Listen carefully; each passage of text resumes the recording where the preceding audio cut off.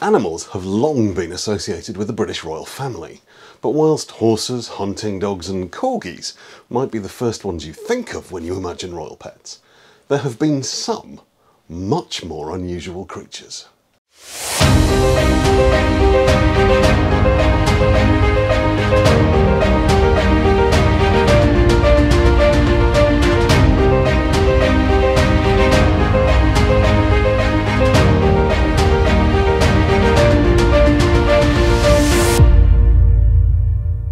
In the last 12 months, over a third of UK households reported owning at least one dog.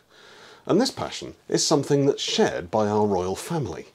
Queen Elizabeth II is well known for her love of dogs, particularly Pembroke Welsh corgis.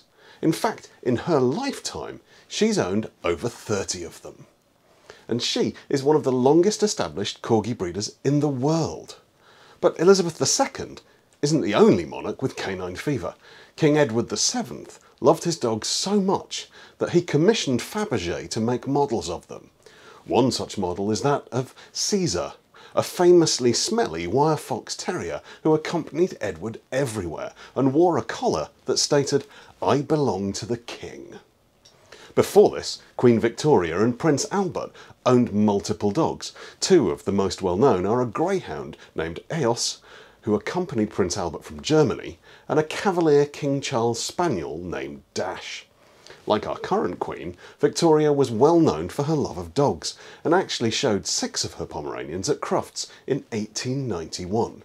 Mary, Queen of Scots, owned multiple dogs during her reign, one of which hid in her skirts during her execution, and had to be carried away after getting blood on its fur.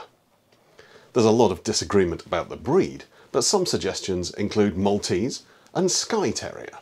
Other than a few mildly interesting stories, these pets have all been fairly normal so far.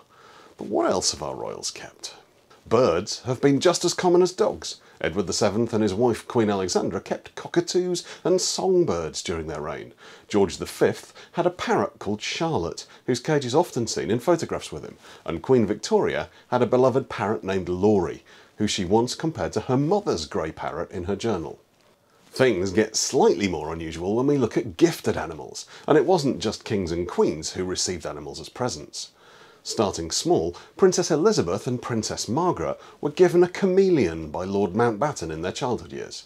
Queen Victoria's second daughter, Princess Alice, was given a pet lamb named Millie on her 5th birthday. Princess Anne, however, received perhaps the most impressive pet in recent years. In April 1956, Soviet leaders Nikita Khrushchev and Nikolai Bulganin sent her a 3-month-old bear cub named Nicky. Monkeys were another common royal pet. They were frequently seen at the Royal Menagerie in the Tower of London, and in portraits of the royals themselves. Famously, Catherine of Aragon, Henry VIII's first wife, was pictured with a monkey. The roots of the Royal Menagerie start with Henry I, who, according to William of Malmesbury, asked foreign kings to send him animals not found in England.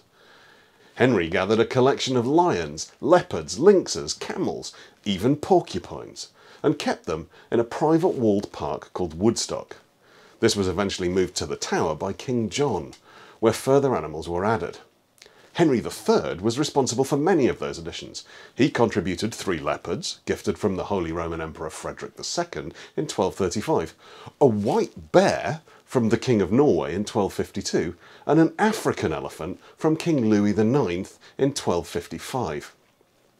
London's citizens got plenty of opportunity to see these royal pets, particularly the polar bear, who was taken by a handler to the River Thames for the opportunity to swim and fish every day. Henry's bear wasn't the only royal pet that required handlers, though. George III was gifted a cheetah named Miss Jenny by the Governor-General of Madras, Sir George Pinot.